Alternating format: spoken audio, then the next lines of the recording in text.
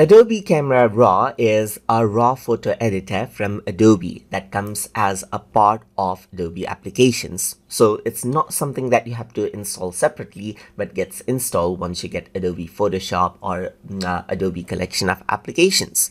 So over here, to access Adobe Camera RAW, I'm going to go around and open up Adobe Bridge right here, just like this. So once I do that, you can see that it opens up Adobe Bridge right here.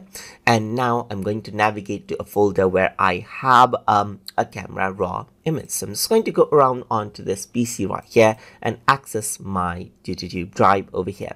And once I go around and scroll down, I get some Adobe RAW format right here. So you can see that this is the RAW format, DNZ format. There are other formats as well that you can access, but you can see that this is Adobe RAW format right here, and that is a DNZ RAW image format. So now in order to access this in Adobe RAW, that is to open Adobe RAW to edit this particular image, all you need to do is right click over here and click on Open in Camera RAW. So once you do that, what happens is that Adobe Camera RAW opens up. So you can see that it is loading right here.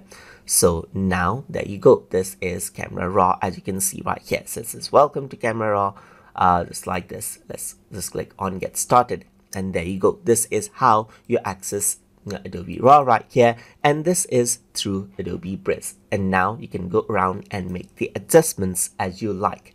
And throughout this tutorial series, we're going to go around and explore what Adobe Camera RAW can do and the editings that we can do with it.